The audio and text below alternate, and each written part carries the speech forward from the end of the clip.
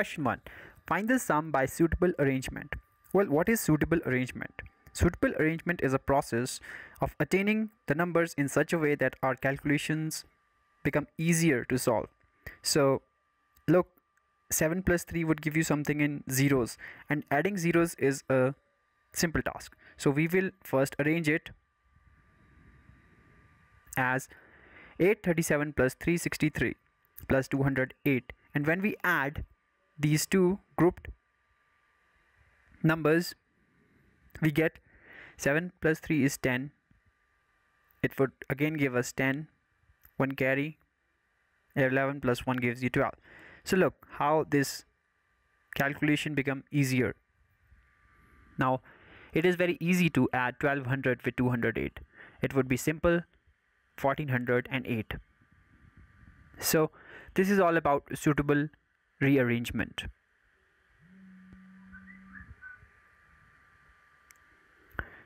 So we get 1408. Now let's do B part. Here we will arrange these two numbers and these two numbers. We are just checking the last digit because that would make us easier to do. So here we get 005 and again 1 carry, that is 3.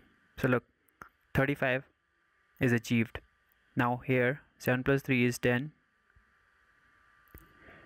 5 plus 4 plus 1 is again 10,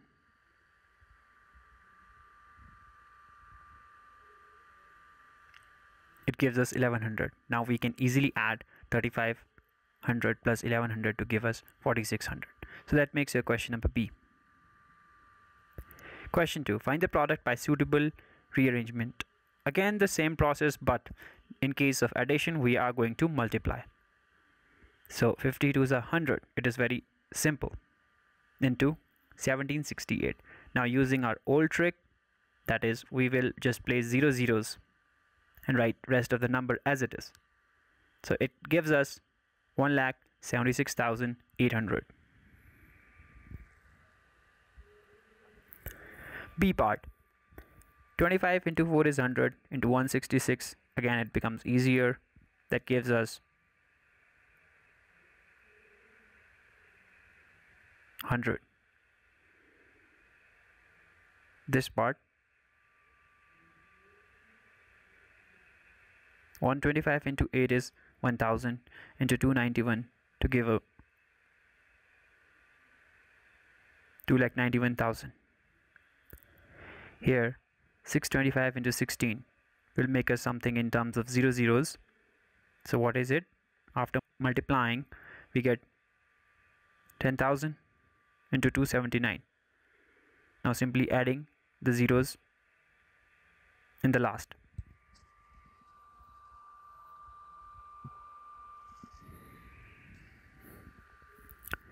E part. 285 into 5 into 60. Here we will multiply 5 into 60 because it gives us 5 6 is 30 and 0 added, 300 into 285. Again we can place 0 0 as it is, and now multiplying 285 by 3, we can multiply it here also. Look, 5 3s are 15, so we will write 5.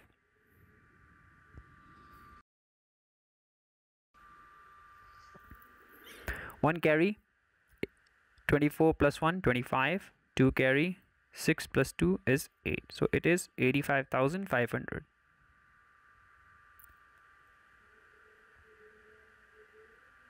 F part. Here we will arrange in such a manner as shown. 125 into 8 is nothing but it is 1000. So we will write 1000, and again 40 into 25 is again 1000. Do it this way. 25 into 4 is 100 and 1 0, so it becomes 1000. So again adding 6 zeros now.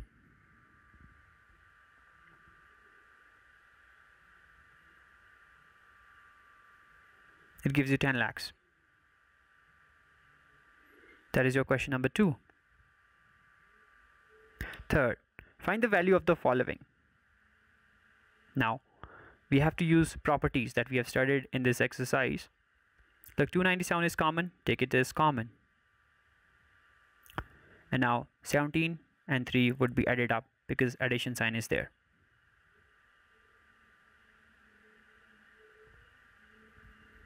That is distributive property. So 297 into 20 gives you, when you multiply it, you can easily multiply it. We're just writing it straight away, 5,940 as your answer. Here again, 54,279 is common. 92 plus 8 would give you 100. So we will write 54279 into 100. Bracket sign denotes multiplication. So it is 54279 adding 20 at the last. It's your wish to change them into Indian form or international form. Here again, clearly visible, 81265 is common. So 169 minus 69. Remember, there's a minus sign. These are getting subtracted. So it turns out to be 100. Again, it becomes easier to multiply it, simply adding 2 zeros at the last. That is your question number C. Here, a little bit tricky. What we will do is first analyze the problem. So we will write 3845 into 5 into 782 as it is, plus 769 again.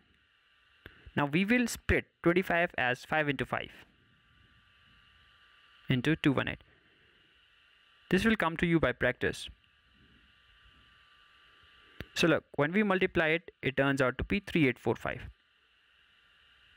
The question will always be given to you in such a form that it becomes some pair. You have to just ponder over it. Again, plus 3845. When we multiply it into 5 into 218. Now look, something common? Yes. 3845 into 5 is common, so let's multiply it. You can see in both the sides. It is nothing but after multiplication 19225. So we will take it as common. So let's take it as 19225. Now what we are left with? 782 plus, there's a plus sign, plus 218. So now look, these two numbers makes 1000 when we add them. So it becomes easier now to multiply it with 19225. It will give you, this is multiply, bracket sign denotes multiplication, 19225 000. So that is your question number 3rd, D part.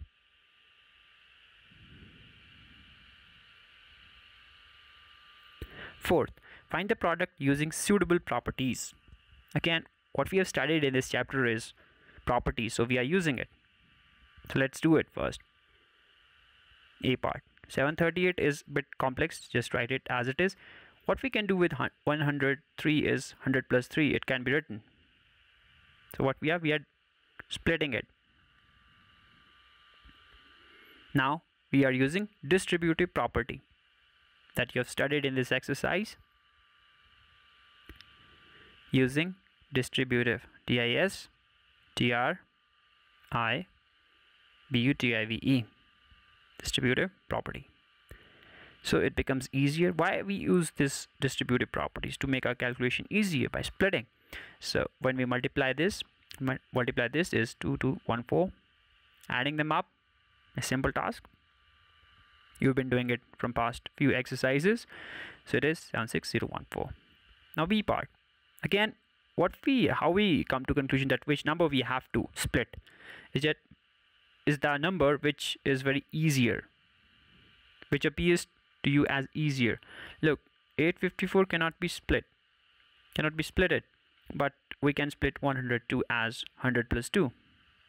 The rest of the procedure remains same. We are directly applying distributive property. That is first multiplying 854 with 100. So it turns out to be 87108. Now C part. 258 is a complex, so we will write it as it is. But we have opportunity here with 1008. 1000 plus 8.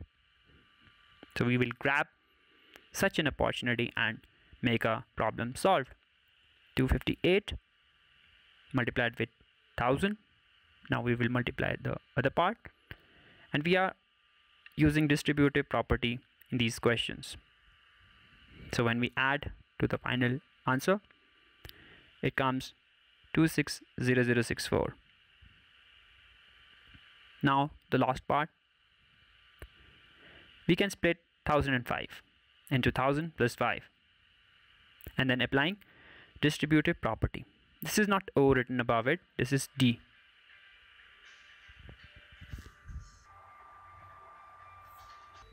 So we have 840 into by using distributive property. So when we add this, it turns out to be 168840 as your answer for question number 4.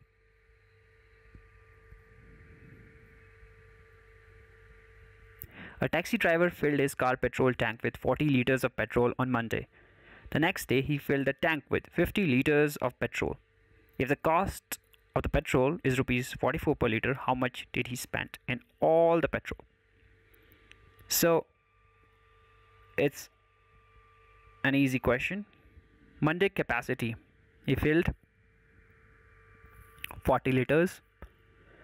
And next day is obviously Tuesday. If the days are consecutive, Tuesday capacity is 50 liters. So we will write 50 liter. So now just add first of all, total capacity he filled in both the days is 40 plus 50 gives you 90 liter.